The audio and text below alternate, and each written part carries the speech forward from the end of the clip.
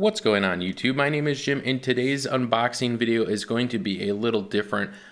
I will be unboxing the Phantom 4 Pro in the background, but I'm not going to actually tell you what it comes with. You guys can just watch and interpret as I take things out of the box. If you guys actually want to see a full unboxing where I tell you about everything you get, as well as the features of the drone, you guys can check out the link in the description below. I will link my Phantom 4 Advanced unboxing as well as my features overview video at the end of this video as well.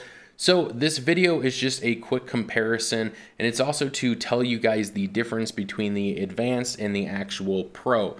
So there is only one change in this drone from the Advanced to the Pro, and that is the obstacle avoidance system that is built inside. So if you guys look at the front of these drones, they look identical, and that's because the drones are identical. The camera system is identical, the gimbal system is identical, as well as all the parts and accessories that you can buy for these drones.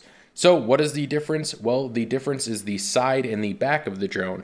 You get obstacle avoidance now on the back and the sides of the drone, and that is the only difference. The drones actually weigh the exact same. Everything about them is similar. That is the only difference. Don't let anybody tell you anything different.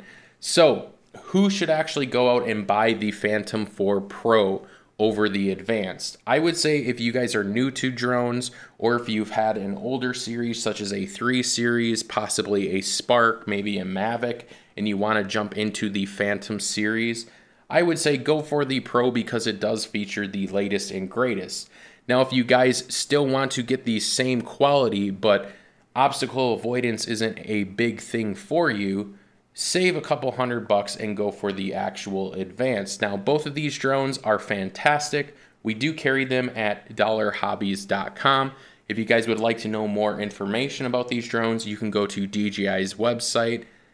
Again, this is just my opinion. If you guys are going to buy a drone and you want to save some money, go for the Phantom 4 Advanced over the actual Pro. If you guys do fly 90% indoors, then Pro is definitely the way to go because you will have all those obstacle avoidance sensors. So that's my opinion. Also, now that we know the comparison difference between the Advanced and the Pro, we would like to know what's your opinion. Please leave those in the comments below. If you guys are new here, please subscribe. If you like the video, give us a thumbs up. If you guys would like to see a different video on a different subject or a different RC car or a different drone, please leave those comments below as well. Again, we do read our comments daily and we like to gear this channel towards what you want to see. As always, I hope you guys have a good one. Peace.